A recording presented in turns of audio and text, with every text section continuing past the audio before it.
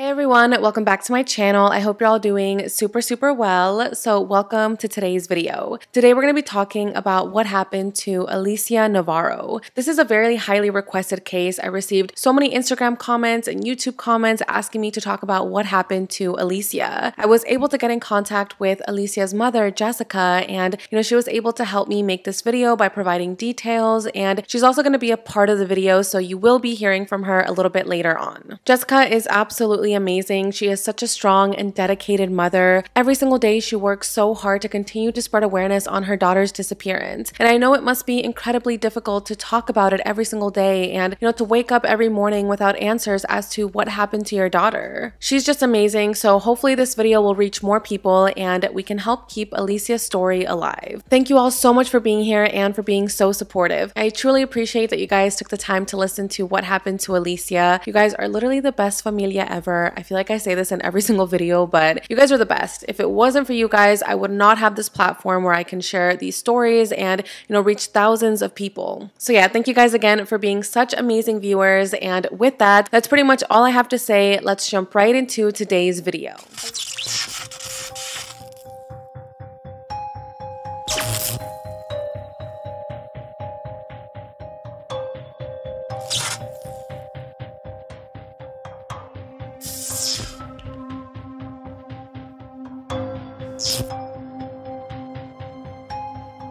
Alicia Cristina Navarro was born on September 20th, 2004 to her parents Ivan and Jessica Nunez. Alicia is the oldest of two siblings. She has a younger brother and a younger sister. Now, there's not really much that we know about Alicia's biological father, Ivan, because Ivan and Jessica did get separated and eventually she got remarried. So we don't really know much about him, but Alicia lived in Glendale, Arizona with her family, and she had a dog named Sushi that she absolutely loved. Like, Sushi was literally like her best friend. Jessica describes her daughter as a sweet girl who absolutely loved her family. She was just a very quiet girl, but she was also very loving and caring. Everywhere she went, whether it was with an animal or with a person, she just showed so much care and affection. Ever since she was a little girl, Jessica noticed that Alicia was exceptionally advanced in her sensory abilities and intelligence. She learned how to tie her shoes on her own, and she even did her own laundry at a very young age. And she was just always very smart when it came to electronics. Now, Alicia is autistic, and Jessica was pretty much her main caretaker. She would take her to all her appointments, to her therapy sessions, and because of that, they became very close. Alicia was very smart.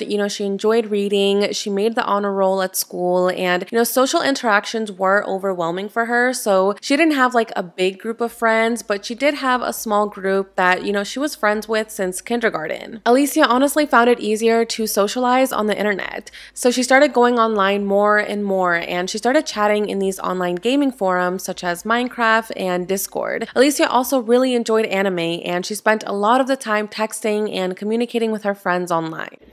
Hello, my name is Jessica Nunez, and I am Alicia Navarro's mom. My daughter is a very beautiful, loving, caring person. I miss her very much. She hardly had any outings. She dedicated most of her time in social media and playing games. Honestly, this is just what worked for her. It was just easier for her to make that connection behind a computer screen.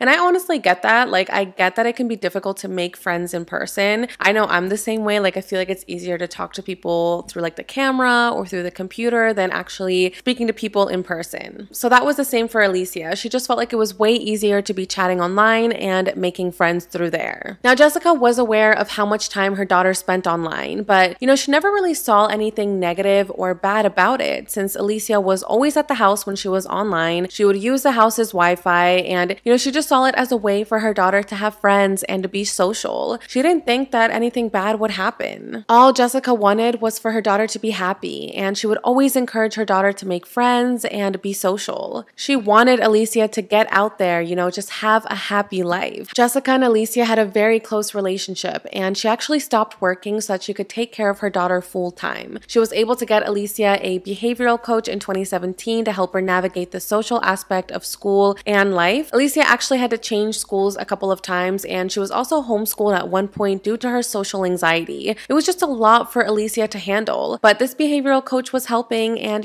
Jessica was there to just support her daughter and just help her get through this. So like I mentioned, Alicia would often have to change schools, and at the time of her disappearance, she was getting ready for a new change, which was enrolling into Brigade Catholic High School in Phoenix, Arizona. About a month into this new chapter of her life, Alicia was actually happy about this. She was doing well, she was warming up to the school, and she was actually making friends. Jessica says that her daughter was very happy there. She would actually wake up on her own to get ready for school, she would brush her hair before classes, and this was such a positive thing for Alicia. Jessica was just so happy to see her daughter this excited and, joyful about attending school and socializing with people, because again, this was something that caused Alicia so much anxiety. Now, Alicia took great comfort in having a routine. She had a very set routine of what she wanted to do, how she wanted things to be done, and if this routine was disrupted, she would become agitated. So for example, she preferred to eat the same type of foods, she listened to the same type of music, which was typically pop hits, and she also liked to wear long sleeve shirts daily. And she was living in Arizona, so obviously the weather was very hot there. So even if it was like scorching hot outside, Alicia would still wear her long sleeve shirts. That's just what she liked, and that's just what made her feel comfortable. Everyone in Alicia's life knew about her routine, and they knew about the things that she liked. However, in the months leading up to her disappearance, Alicia started to change. She began acting differently, she started to show different types of behaviors, and she started to kind of break free from the routine that she had for so many years. She specifically started to show some new interests. She started to read comic books, she stopped listening to pop music, and she would listen to classic rock such as Pink Floyd, and she also started getting into fitness products such as protein powders. Again, this is just really different than what Alicia normally did because, she only liked to listen to pop music, and now she was listening to rock, so it was just something that Jessica noticed and thought was a little bit odd. One of the comic books that Alicia was specifically interested in was in Marvel's Demon in a Bottle Iron Man series. This comic book cost about $200, and Jessica did end up buying Alicia this book for her. But again, all of these new interests and, things that Alicia was doing were just so different than what she regularly did. Alicia also started to express interest in body sprays. She wanted her mom to buy her some new makeup, and she also wanted to buy some, kind of like provocative clothing. Now, before this, Alicia never wore any type of fragrance or body spray due to her aversion to overpowering smells. So she never really wore perfume. She also never wore makeup, but now she was asking her mom if she could go get some concealer. So Jessica decided to take her to a local MAC store to get her some new makeup. Now, as for the clothing, like I mentioned, Alicia normally always wore a long sleeve shirt. Even in the heat, she would wear a long sleeve. But now Alicia was asking her mother to buy her an open backed shirt, which Jessica found was odd. She felt like it was a little bit provocative since Alicia at this time was only 14 years old, and she's very timid and shy, so she felt like her daughter asking her to buy this open back shirt was just a little bit weird. However, Jessica just honestly assumed that these changes were the result of peer pressure at her high school, because you know how high school can be. You're fresh out of middle school, you want to fit in, you want to make new friends, people start wearing makeup, they start changing their clothes, things like that happen. So Jessica honestly felt like this was just because of high school, and that's why Alicia wanted to make all these new changes. And Jessica was such a supportive mom. She just wanted Alicia to grow and be a joyful teenager. So she did end up getting her daughter the makeup, she did end up getting her new clothes and the body sprays. Now, 2 weeks before her disappearance, Alicia asked Jessica if she could go to the mall with a male friend from school. Now, we'll call this friend Jack for now. He was actually Alicia's best friend since kindergarten, so the two of them were very close. Alicia really wanted to go to the mall to hang out with her friend, and Jessica agreed to the plan. Now, normally Alicia preferred to, spend her time at the house, in her bedroom, talking to people online, but, this time she wanted to branch out and she wanted to go socialize in person. So of course, Jessica felt like she should let her daughter go. So she dropped Alicia off at the mall, and later when she picked her up, Alicia was talking to her mom about a boy that she had met during her time at the mall. And she had met up with one of Jack's friends who was quite fit. He was really into protein powder, he was really into supplements and, things like that. So a lot of people wonder if, maybe because Alicia met this guy at the mall who was into protein supplements and protein powders, that's why maybe Alicia started requesting these things from her mom. Another thing that Jessica noticed during this time is that there was a hole about the size of a golf ball in Alicia's window screen. Now this really stuck out to Jessica. Why is there a hole in my daughter's window and how did this happen? So she asked Alicia about this, and according to Jessica, Alicia told her that a bird did it. However, Jessica's husband pointed out that this hole was clearly made from the inside of the room, not from the outside. So how could a bird have done this? Now, looking back at this, Jessica wonders, was Alicia using the hole in the screen to pass notes to someone outside? Or what would the purpose of this hole in the window be? There was just some odd things going around, and like I mentioned earlier on in the video, Alicia spent a lot of her time online. She would go on Minecraft, she would go on Discord, and that's pretty much where she felt the most comfortable socializing with people and making friends. So oftentimes Alicia would come home from school and she would immediately log onto the internet and start chatting with her friends. Again, Jessica didn't really think much about this. She figured that Alicia was safe because she was doing it inside the home and she was aware of what she was doing. However, one day she did catch Alicia giving her personal details to a stranger online. As soon as Jessica noticed that she was doing this, she sat Alicia down and she had a very serious conversation with her about the dangers of online chatting and about how she needed to be careful with who she was talking to online and what she shared with these people. She wanted her daughter to know that it's not okay to give out personal information to a complete stranger, even if they claim to be your friend. In another incident, Jessica actually filed an incident report with the Arizona Police Department because she had caught Alicia texting with someone who was much older than her. At this time, Alicia was 14 years old, and based on the conversations that Jessica read, this man was way older than her because they were talking about some very mature and grown-up things. This man was asking Alicia if she had any stuffed animals, and he even said that if she didn't have any stuffed animals, he could be her stuffed animal. It was just a very inappropriate conversation. Like, why is someone saying that to a minor online? It was just so wrong. So as soon as Jessica saw this conversation, she immediately reported it to the police department. However, they really didn't do much. They said that they really couldn't do anything because legally nothing bad had happened. So all they could do at this time was just file a police report, and that was it. I get in a way that technically nothing illegal was done, but I still feel like maybe the police could have done more. Maybe they could have searched for this man or given him a warning or at least do something. So fast forward to September 14th, 2019, just 5 days before Alicia's 15th birthday, which actually she was really excited about. She told her mom that she wanted to get a fancy steak dinner, she wanted to get a red velvet cake, and she was just so excited about her 15th birthday. So that day on September 14th, Alicia was actually feeling a little bit anxious and she asked her mom if she could stay home from school. Now at this point, Alicia was a freshman in high school and Jessica agreed to let her stay home from school because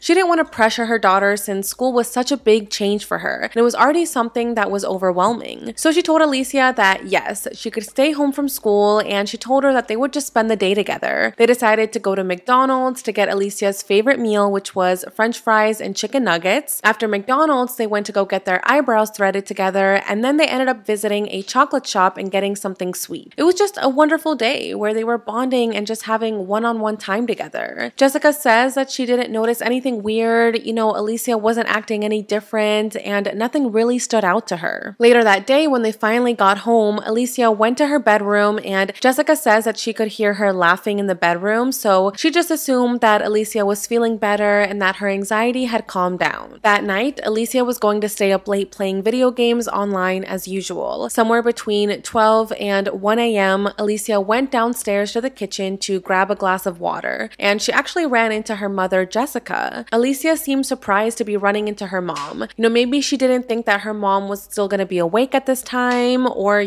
she just didn't expect it. So she just grabbed her water, she told her mom that she loved her, and then she headed back upstairs into her bedroom. Jessica assumed that Alicia had just gone back to bed, but unfortunately, that's not what happened. Later that morning at around 7 a.m. on September 15th, Jessica woke up and she went downstairs to start making breakfast for the family. As she was making the breakfast, she noticed that the back door was cracked open. Now, initially, Jessica didn't think much about this. She just figured that maybe her husband had left the back door open or, like something like that had happened. She wasn't thinking that something sinister had occurred. So she went to go speak to her husband and he said, "No, I didn't leave the back door open." So that's when the husband decided to go check Alicia's bedroom, and that's when he realized that Alicia was not there. So Jessica decided decided to investigate, and she walked over to the back door. She went into the yard, and that's when she noticed that 2 of her chairs had been placed against the thick brick fence along with some extra bricks. Now, she thought this was really weird, like, why are these chairs placed against the wall? So she started looking more, and that's when she noticed that there were footprints leading over the fence. Jessica immediately started looking all over the place. She searched the entire house for any sign of Alicia, but she was gone. She wasn't home. She was nowhere to be found. This was just so overwhelming for Jessica, and as soon as she realized that Alicia was missing, and as soon as she noticed the chairs against the wall, she knew that most likely Alicia had used the chairs to scale over the fence and sneak out. I mean, that's the only thing that Jessica could think of that happened in that moment. So near the brick wall where the chairs were leaned up against is just dirt. This brick wall reaches from the backyard to the front yard, and then there's a metal gate there which is usually unlocked. However, Jessica believes that Alicia did not think that the gate was unlocked, which is why she chose to jump over the wall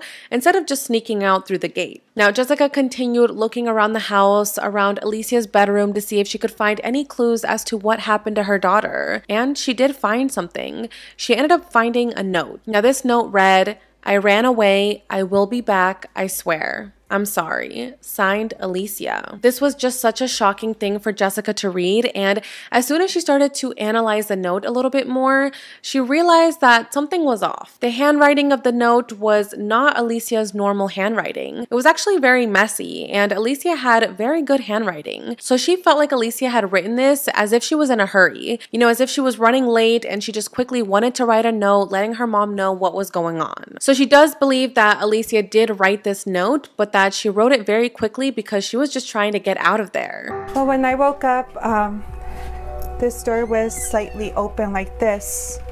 Then she found a stack of chairs against the block wall in her yard. It seems like she jumped this part of the wall and her shoe prints went straight over there. When Alicia left her home, she had her MacBook and her cell phone on her. Pretty important devices for a 14-year-old. But since that day, there's been no digital trace at all. Many questions remain. Why did she sneak out? Where did she go? And who did she meet? After finding all of this evidence, Jessica immediately called the Arizona Police Department and reported Alicia as missing. Police officers immediately arrived to the residence to search for any additional clues and to figure out where Alicia had gone or if someone had picked her up. They started going through her bedroom, and besides the note that Jessica had found, it was determined that Alicia had taken her laptop, her cell phone, body spray, and some new comics, specifically the new Demon in a Bottle comic book from Marvel. Along with those things taken, she had also taken a small backpack adorned with metallic cat ears. One thing police did note is that yes, Alicia took her laptop and her cell phone, but she didn't take any of her chargers with her. Maybe she forgot to pack her chargers and she left in such a hurry that she didn't really think about it, but it's also believed that maybe she planned on returning. I mean, she did leave that note saying that she was gonna be back, so that's why she didn't take her chargers, because she figured she would be back before any of her devices died. Now, she also didn't take her gaming computer or her school laptop. So since Alicia took her cell phone with her, police tried to track down her cell phone to see if maybe that could help them figure out,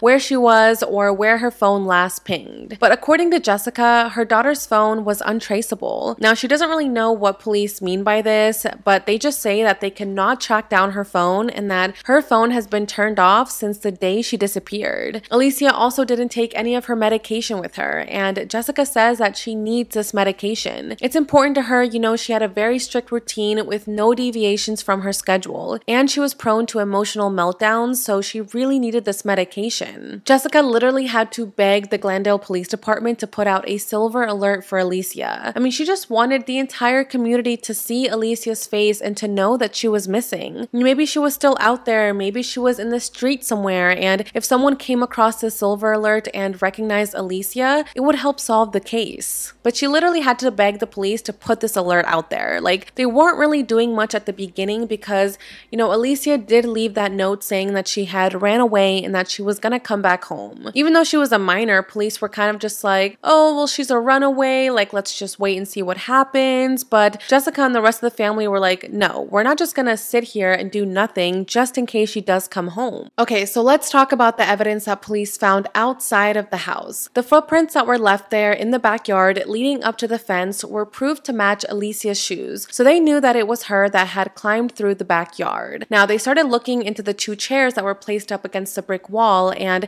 like Jessica believed, they also concluded that Alicia most likely used them to climb over the wall. Jessica was determined to figure out what had happened, so she actually went out and she gathered her own evidence, and she went all over the neighborhood asking people if they had seen Alicia or they had any type of surveillance footage that could help show them, what actually happened that night. And someone did have surveillance footage. Their next door neighbor actually had a camera that pointed to the road, and this camera showed a white truck leaving the area at around the same time that they believe Alicia left her home. However, they were not able to get a clear view of who was driving this white truck or any other information about this car. There also was no footage showing Alicia actually leaving, so unfortunately the footage wasn't too helpful. But again, Jessica and the police department truly believed that Alicia planned on returning. Even though she planned on still coming back, they still wanted to figure out what had happened just in case. But there hadn't been any fights happening between Alicia and Jessica at this time. There weren't any type of disagreements between the household, so it's not like she ran away because she wasn't happy. What Jessica believes most likely happened is that Alicia met someone online and that person convinced her to leave her home. Alicia had made plans to celebrate her 15th birthday. She was so excited about going out with her family and with her friends and celebrating this big day. She wanted to eat her steak dinner. She wanted to cut into her cake. So all of these factors together just confuses Jessica as to why her daughter would leave. But it also makes her realize that Alicia probably did plan on coming home since she did make all of these plans. The family immediately started to put out flyers about Alicia's disappearance. They were letting the community know that she was missing and that they were asking for the public's help. At the start, there would be so many tips coming into the tip line that Jessica said she would go out there and she would look at these tips for herself. Sometimes she would even go at night by herself to follow through with these tips. And, it was just a lot for someone to go through. This took such a big toll on her mental health, and it still does to this day. Days would go by without any answers or without any type of serious movement in the investigation. And on the 5th day of Alicia's disappearance was actually Alicia's 15th birthday. On September 20th, 2019, instead of celebrating Alicia's 15th birthday with her friends and family, Jessica had to celebrate that day without Alicia. Thankfully, family members and even strangers in the community decided to show up and show their support to Jessica, and they actually helped volunteer to spread the word of Alicia's disappearance. During the searches, they were handing out cake to everyone, for Alicia's birthday, and Jessica was just sobbing because she missed her daughter. Instead of having a birthday party for her daughter, she was having a search party. There's actually this video of Jessica on this day, and she's handing out cake to all these strangers, and she says, I'm surrounded by people that I don't even know, and we're here advocating for her, and we're singing happy birthday to Alicia, who isn't here, who's out there somewhere missing and alone. It was an emotional day. I cannot even imagine going through something like that. My heart just absolutely breaks for Jessica and for the rest of the family. I just cannot imagine having to celebrate your loved one's birthday while they're missing. Now, a couple of people did come forward and said that they had actually seen Alicia after she disappeared. One of her siblings' friends came forward and said that she claimed to have seen her walking on foot at La Pradera Park, which is only about a mile and a half away from Alicia's home, on the afternoon of September 19th. Of course, Jessica heard this lead and she wanted to follow up, so she actually went to the park. She started speaking to anybody that hung out there. She was trying to look for surveillance footage, but she didn't really find that much information. However, there was another witness that also came forward, and this was a man who was actually a regular at the park, and he corroborated the friend's claim. He said that a girl matching Alicia's description was talking and was being pulled by her hand through the park at around 4 p.m., and that she was walking with a man that had tattoos on his hands, neck, and face. Now, La Pradera Park is a large park, and this area is often filled with families going to have fun at the park, having picnics, playing soccer games, things like that. There were even AA meetings held at this park. However, residents say that during the day, the park is, very friendly, but that at night, it's a different story. It's no longer a family-friendly park, because this area is home to a large transient community, making the area a place where people can go to do drugs, and there's not really any police officers patrolling the area, so it just gets a little bit more chaotic at night. Now, there's also no surveillance cameras at this park or any type of security, so there's really no way that police can corroborate these claims. Yes, these people claim that they saw Alicia, but there's really no proof to confirm this. So 2 weeks after Alicia's disappearance, the FBI joined the Glendale Police Department in searching for Alicia. They wanted to figure out what had happened to her, who she was talking to online, and if that's how she ended up running away. As soon as they started looking into her online presence, they discovered that on September 4th, just 11 days before Alicia went missing, she had messaged a 20-year-old man named Clark, who lived in a completely different state, on Discord. Now, Discord is an app that's very popular among gamers. I haven't really used the app that much. I think I went on it one time because a couple other YouTubers that I follow have a Discord, but I don't really know much about it, but I just know that it's a place where people can go live and chat there. So Alicia messaged Clark on Discord, and she told him that she sold her Xbox, which she loved very much, and that she also had a boyfriend. She didn't give any details about the boyfriend or about who this person was. All she told Clark was that she had a boyfriend. She also mentioned to him that she was learning how to play guitar and that she was thinking about joining a band with one of her classmates. So detectives are reading this conversation, and they just want to find out more about who this Clark person is. So the FBI go and they actually question 20-year-old Clark, and he says that he is an experienced gamer who even runs his own Discord server, which, like I mentioned, is a place where gamers can talk in real time.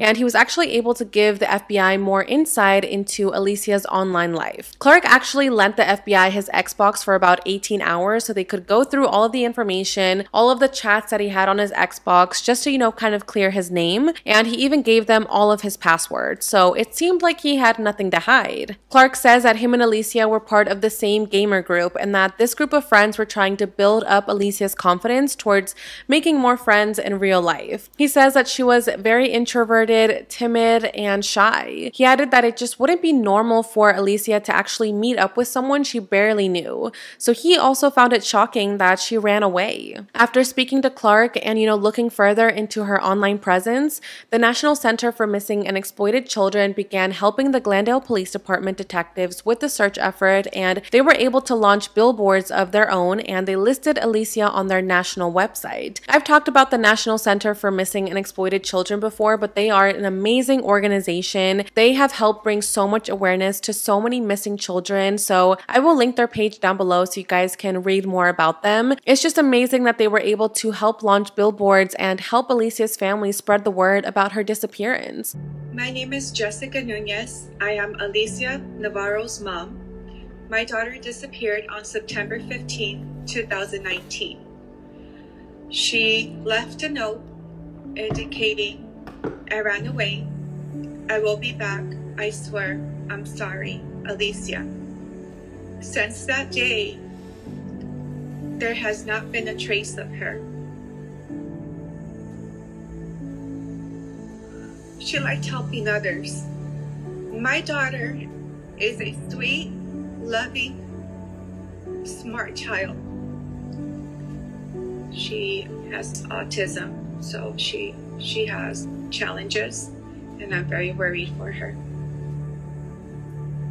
She loved penguins. She loved reading books.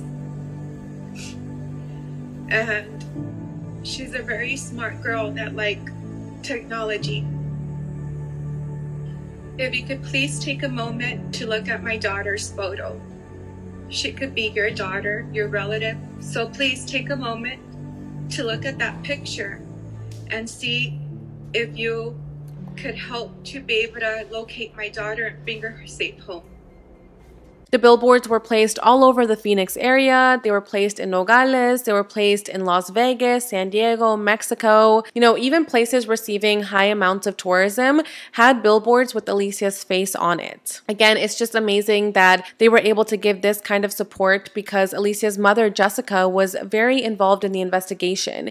She was driving through the streets of Arizona, passing out flyers, determined to gather tips about what happened to her daughter. So it just felt like she was doing a lot of the work on her own. So it was really nice that now she had the organization helping her out. To bring even more awareness, on September 8th, just 9 days after Alicia disappeared, the A&E network had a show called Live PD, and on the show they featured a Glendale police lieutenant in an effort to spread the word about Alicia's disappearance. This lieutenant was named Jay, and he went on the show saying that the department could use the public's help on being the eyes and the ears of the community so that they can look into any new information about what may have happened to Alicia. Lieutenant Jay also added that due to Alicia's autism, this could also make her more shy in public, and this could also increase her anxiety in certain situations. And due to her being smaller in nature, this could also make Alicia appear younger than she actually is. He specifically said, the longer Alicia is away from home, the more at risk of exploitation she is due to her age, stature, and autism. Jessica added, that Alicia doesn't even know how to be by herself. She doesn't know how to take the bus. She needs help. So someone has to have seen something or know something that's able to help with the case. She also said that if anyone had seen Alicia, to just hug her, tell her how much I love her and miss her.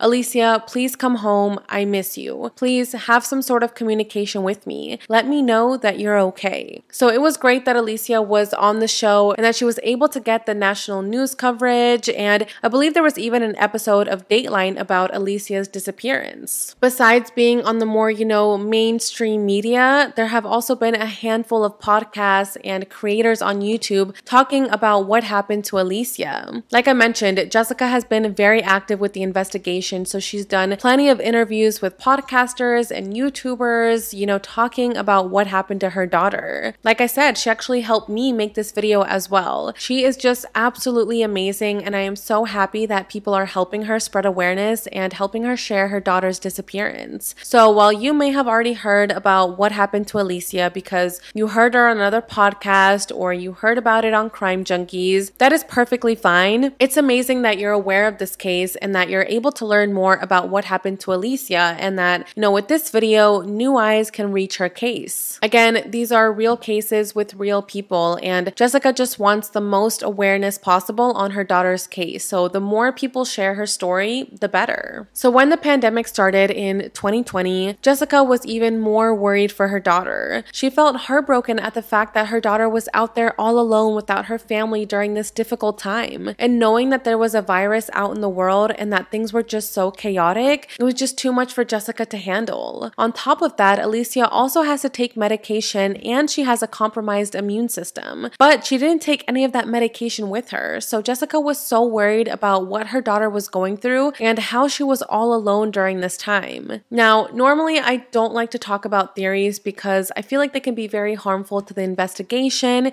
and to the family members involved. However, this is one of those cases where there are just so many theories about what could have potentially happened to Alicia. So I just want to mention a couple of them that Alicia's own mother, Jessica, also believes could have happened to her daughter. What investigators and Alicia's mother believe happened is that she was most likely groomed and lured away by a predator, and that on one of the forums that Alicia would go online, she met someone there that convinced her to somehow run away. Jessica said, quote, "I thought my daughter was safe inside my home because she was inside of my home, without knowing I had people in my home through social media."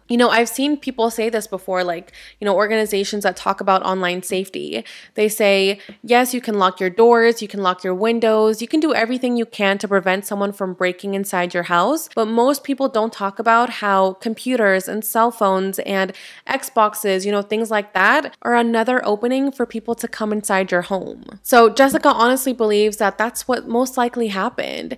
Her daughter was part of these online chat rooms and gaming groups, so she believes that an online predator got close to her and ultimately lured her out of the house. Again, she didn't intend on leaving for long since she did leave that note, and she didn't take any of her chargers with her, and she didn't really take anything else. So all of this this just makes it seem like she planned on returning. But Jessica feels like something is preventing her from actually coming back. Jessica has spoken to Alicia's friends to see if maybe they knew who she was talking to online, but her friends have no idea who this person could have been or who she could have ran away with. 3 months after Alicia disappeared, the family had to spend Christmas without her, and without any clue as to what happened to her or where she was. It was so incredibly difficult to go through something like that, and her mom said, you know, in my mind, I didn't think it would take this long for her to come back, especially because she swore on that note that she would return. It's just so important to never give up, and I want to give you guys an example of a case that kind of just proves, you know, why you should never give up hope, and that why it's so important to spread these stories and share these flyers, because you never know who may see this flyer and recognize this person. So there's another case that happened to another Alicia. Her name is Alicia Kozakevich. I hope I pronounced that right. I just watched like 5 videos on how to say it, but it's a little bit difficult, so I apologize if I pronounced her last name wrong. But she was actually lured by an online predator when she was only 13 years old. This person was posing as another 13-year-old boy,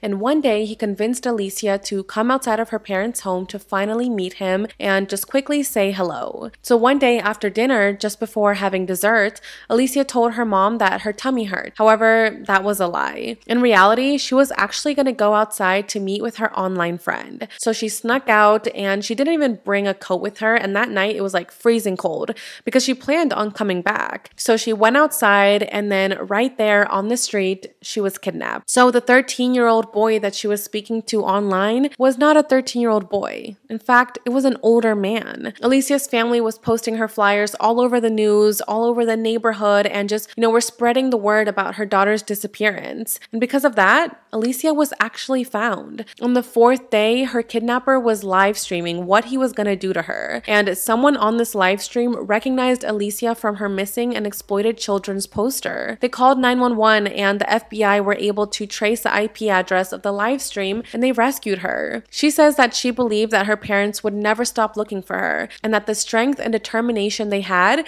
is what powered her to keep fighting and staying alive. Thankfully, spreading awareness on her case and sharing her photos was ultimately what saved her. Now she wants people to be more aware of how children are extremely vulnerable on the internet, and that parents and children need to be more educated and aware of the dangers. Now, the reason I bring this up is because people need to be more aware of the dangers of being online, and you need to know what their kids are doing on there, because you never know who they're actually speaking to. On top of that, it also shows that there is hope that cases will be solved. You know, this is an example of how people did not give up. People continued to share her photo, and because of that, someone recognized her and she was able to be rescued. It also reminds me of the Elizabeth Smart case. It's just so important to never give up hope and to continue to share these stories, because again, you never know who might see Alicia Navarro's photo and be like, hey, I actually know her and I know where she is. Jessica is doing an excellent job at being an advocate for her daughter and spreading awareness. She started to brainstorm of how she could reach more people, and that's when she decided to turn to social media. As you know, social media is a great way to reach so many people and to share photos and videos and, you know, just reach people across the country. So she decided to turn to TikTok. Again, TikTok is amazing. It gives you the ability to go viral, and that's exactly what Jessica saw happen with another case that you might know of. Sarah Turney, the sister of Alyssa Turney, who is an absolutely amazing person. I admire Sarah so much. I just admire everything that she has done to help bring justice for her sister. But just a quick summary, Alicia started to use TikTok and social media to get justice for her sister, Alyssa Turney, who went missing in 2001. Sarah was posting consistently about her sister's case, and because of that, Sarah's biological father and Alyssa's stepfather, Mr. Turney, was charged with second-degree homicide for Alyssa. It's just amazing how Sarah was able to use social media to help get her sister justice. So Jessica saw how well this worked for Sarah, so she decided to also do the same thing for her daughter. She started creating TikToks, sharing Alicia's story, and her TikTok grew to over 40,000 followers in just a couple of weeks after she posted one of the videos, and it went viral. The video reached millions of people. Now her platform's consist of TikTok, Instagram, Facebook, everything. And between all of these platforms, she has over 500,000 followers. Now, of course, this isn't easy for Jessica because it's a lot. It takes a lot to make these videos and to share these videos online because not everyone is nice or empathetic, which I hate. Like, I don't get how people can be rude to like a family member of a missing person. People can be so cruel. So Jessica would share these videos on TikTok, and there were just some evil people out there that were messing with her and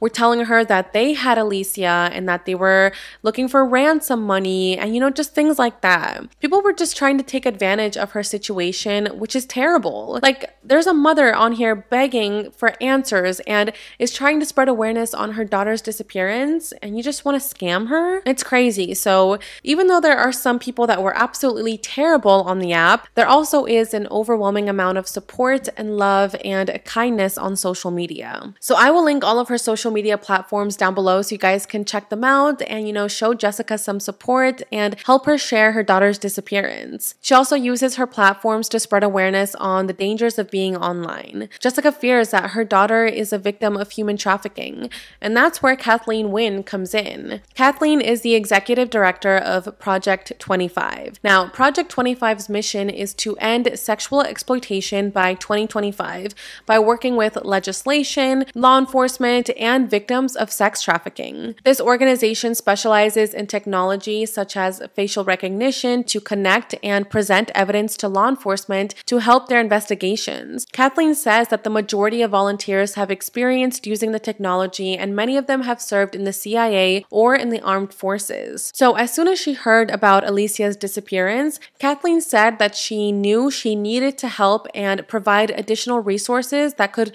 help the investigation. Kathleen was also working with the Anti-Predator Project to help find Alicia. Now, Anti-Predator is a non-profit organization that focuses on fighting human trafficking in the United States. They take on cases free of charge, which is absolutely amazing, and they work to identify kids that have been kidnapped and are being sold on the black market. The Anti-Predator Project has rescued over 30 children and has helped over 100 families. To this day, in 2023, Anti-Predators is still helping in the investigation and is still helping to try and find Alicia. It has been nearly 3 years since Alicia left her home in the middle of the night, and she is supposed to be turning 19 years old this September. Unfortunately, Alicia is still missing, and there hasn't been much movement in her investigation. Investigators are continuing to search for Alicia, and so is Jessica. Every single day she gets up hoping that this will be the day that she sees her daughter again. But it's just a lot to handle. Like I've mentioned in past videos, family members of missing people take such a mental and physical toll on them.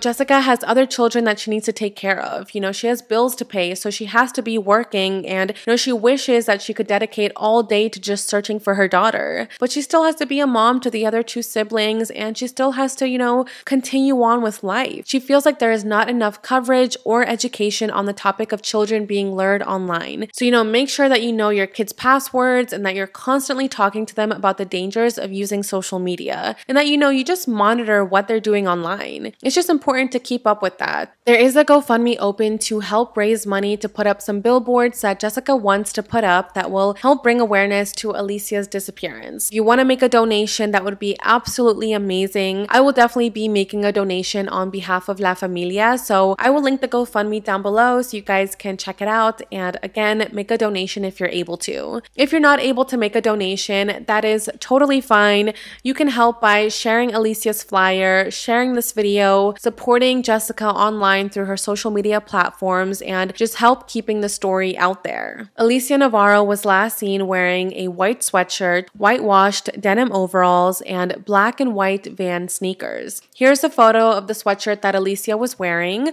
She is a Hispanic female with brown hair, brown eyes, and she also had braces on her teeth and a scar on her left knuckle. There have been some confusion online about her braces because some of the photos that have been publicized show Alicia without braces, and then there's other photos that show Alicia with braces. So I was listening to Jessica's interview with Jason Hebert. I will link his video down below so you guys can check it out because it was a very good interview. But Jessica says that at the time, Alicia did have braces, but now she doesn't really believe her daughter still has them because where would she be getting her braces done? When you have braces, braces, you need to frequently see an orthodontist to get the braces tightened up and, just fix anything that needs to be fixed. So she honestly feels like maybe her daughter took her braces off or that something happened, because there's no way that she would be getting help from an orthodontist without being recognized or being, saved at this point. So yes, just to confirm, Alicia did have braces at the time of her disappearance, but she just wanted to show photos of what Alicia would look like without the braces, just in case she took them off. There's also photos of how Alicia would look like wearing a face mask because, the pandemic happened, so a lot of people still wear it. So I will link all of those photos down below, and I will also link her page to the National Center for Missing and Exploited Children, where you can find more information about Alicia's disappearance. If you have any information about what may have happened to Alicia Navarro, please contact the Glendale Police Department at 623-930-3000, or you can also contact Anti-Predator Project at 305-796-4859. There is a $20,000 reward for anyone who has any information about what may have happened to Alicia. So please share this video, share her story, and let's get the word out there and let's keep the momentum going, because Alicia needs to be found. Jessica needs to know what happened to her daughter. I want to end the video with a quote from Alicia's mother. She said, "I need to know where my daughter is. There's not a day I don't think of her. And Alicia, if you are hearing this, just know that I love you. You know that I do, and I am not mad. I just want to know that you're okay, Alicia. That's all." And with that, that is all the information I have for today's video. Thank you guys so much for taking the time to listen to today's video and for listening to what happened to Alicia Navarro. Thank you so much, Jessica, for helping me make this video. And I just want you to know that we are here to support you and we are here to help you in any way possible. So if there's anything else we can do to help with the case, please let us know. I'm so sorry that you still do not have closure or any type of answers as to what happened to your daughter. I truly hope that she is found and that she is reunited with you soon and that this case gets solved. I will keep you guys posted on any new movements in the investigation, and yeah, that's pretty much all the information. I wish that this hadn't happened. This case just really freaked me out because, like people say, you can lock your doors, lock your windows, but someone can still enter your home through your computer, through your cell phone, through your internet. It's just really alarming, so I just want people to be more aware about the dangers of social media and about chat rooms, and we just all need to be careful and just make sure that our kids are not speaking to someone they shouldn't be speaking to. But all right, you guys, again, thank you so much for watching today's video. I truly appreciate it so much. If you guys haven't seen the latest episode of my podcast, What Happened, I will link the episode down below so you guys can also watch it and show the podcast some support. Make sure to let me know in the comment section what other cases you would like me to cover, and I will see you all in the next video. Bye, guys.